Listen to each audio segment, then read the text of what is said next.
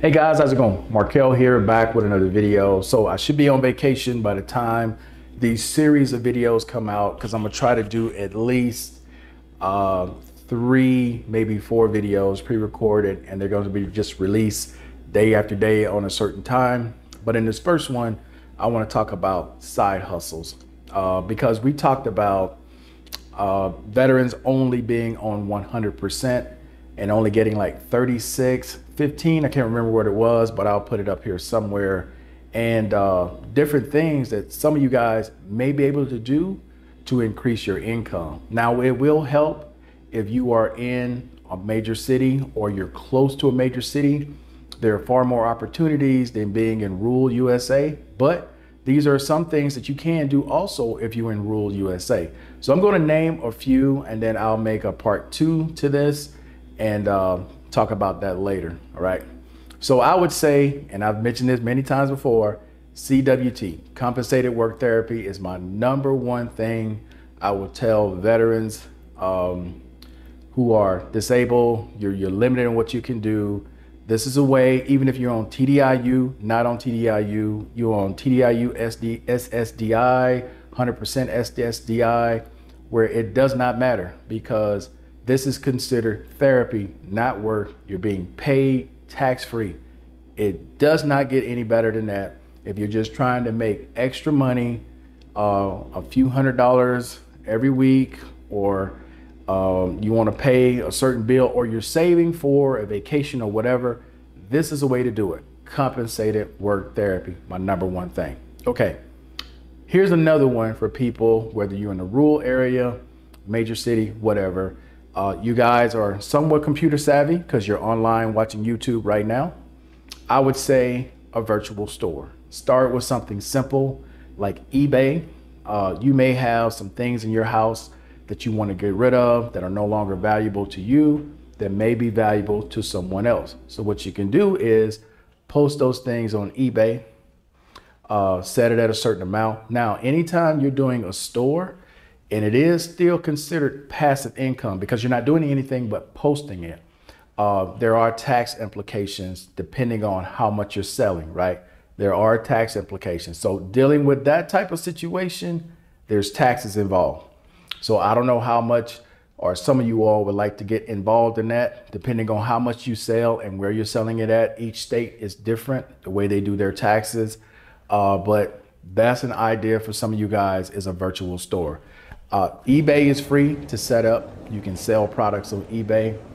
Amazon, I think there's a small fee that you have to deposit with Amazon in order to do that with Amazon. But for the most part, a virtual store, or you can, post it locally. I don't know if Craigslist is still a thing. It used to be, where you can post on Craigslist, Facebook Marketplace. You can actually order products from a company like Alibaba, which is a wholesaler, and their stuff is super cheap. You can post stuff on there. Or again, with Facebook Marketplace, things that you already have in your house that you haven't used, you want to get rid of, boom, there's your opportunity to do it. All right.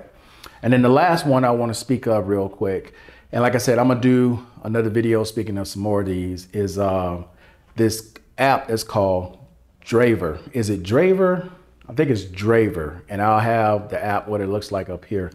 And what it is sort of like what Mike was talking about, where you don't need a CDL with this. You just need a driver's license and be able to pass a background check. From my understanding, you don't even need to have a vehicle, right? So you could be someone who picks up vehicles from like dealers or rental car places and just deliver it to another location, and then actually have an Uber pick you up and take you back home. You can have the Uber pick you up from where you are and take you back to wherever you came from, okay? Sounds like a great app. I've seen many YouTubers talk about this. And because for me, I always look at situations like, okay, if I'm going back to the States, what are some things I could take advantage of? Because in the United States, there are a lot of things we can take advantage of that you can make money in the United States so easily, especially if you have the right connections. In Phoenix, I was fortunate enough to run a successful business where I made a lot of great connections. I have a lot of family who are entrepreneurs in Phoenix, so I'm able to still maintain a lot of those connections and talk to a lot of people where there are a lot of different opportunities that I could take advantage of personally going back to Arizona. But for those of you out there, your veterans, hey, you got your battle buddies, you got people, sergeants or whoever you worked with in the past. I don't know if you kept in contact with any of these people, but those are great resources for some of you guys who are looking to do maybe do something part-time, or maybe do something with the government where you're your own entrepreneur with a 1099, or you know, you have another opportunity with someone to become a business partner or a venture, whatever it may be. But there are so many different ways to do it.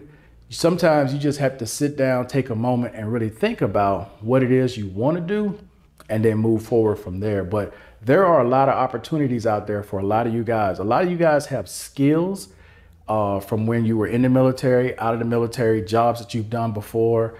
I would say something like, for example, where Howard is into fitness. Howard could do something where he has a YouTube channel showing fitness, but he could also sell courses online for a small fee. Like, I can show you how to build, you know, your shoulders up, your arms up. You just take my class on my course and I'll show you how to do that.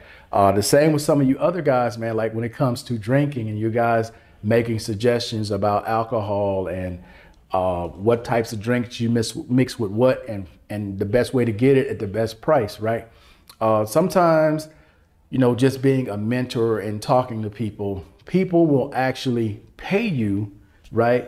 Just to be like a life coach or someone to just talk to when they need to talk to.